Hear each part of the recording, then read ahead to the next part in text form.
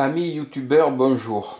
Après m'être inspiré de vidéos de Jérémy et de PRW, j'ai fabriqué cet outil à recuire les collets. Donc la machine principale, je vais dire, c'est un système pour chauffer les boulons en mécanique. On le trouve, moi je l'ai trouvé sur Amazon, mais on le trouve aussi moins cher chez AliExpress et ce genre de fournisseurs. Mais j'ai pas confiance dans leur garantie, donc j'ai préféré l'acheter chez Amazon. J'ai installé une alimentation 220-12 volts pour alimenter la carte de programmation. Un interrupteur sur le 220 général et une prise pour éviter de couper le câble de la machine. La carte de programmation se programme à l'aide de ce petit potentiomètre avec un tournevis de 10 à 99 secondes, je crois. Un appui sur le bouton, la machine démarre et s'éteint automatiquement au bout de 10 secondes.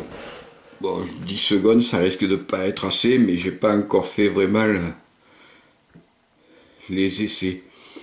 J'ai utilisé cette petite glute, on peut dire, en bois pour maintenir le bouton pressé, toujours en fait de ne pas abîmer la machine et de ne pas perdre la garantie. Je l'ai pas ouverte et j'ai pas récupéré les fils de l'intérieur. Le tout est monté sur un châssis en bois et une patte de fixation en alu.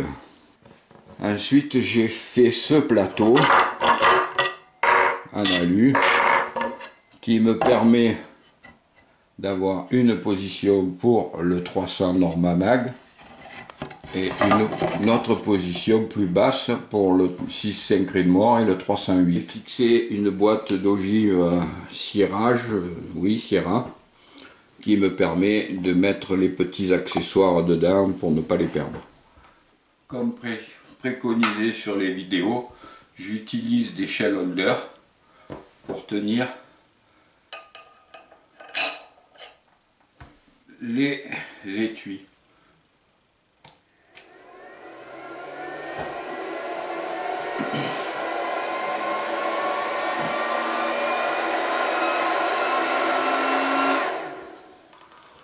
Ensuite, il suffit de le tirer.